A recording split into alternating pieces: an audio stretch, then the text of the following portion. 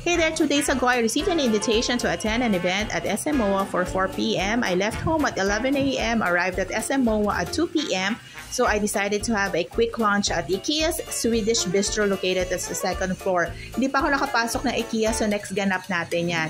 Na-intrigue ako dun sa kulay black na hotdogs and buns na naka-display, so I ordered plus their house iced tea blend. So nag-google ako kung bakit itim ito. In celebration daw of IKEA's 10th anniversary in Japan, they launched this interesting tinted hot dogs and buns using bamboo charcoal to make them black.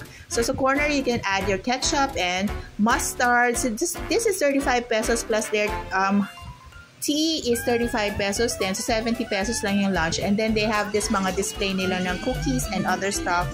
So ito na yung aking event at 4 p.m. while waiting. Ayan, next post ko is kung ano yung nangyari sa event na to. Yun lang.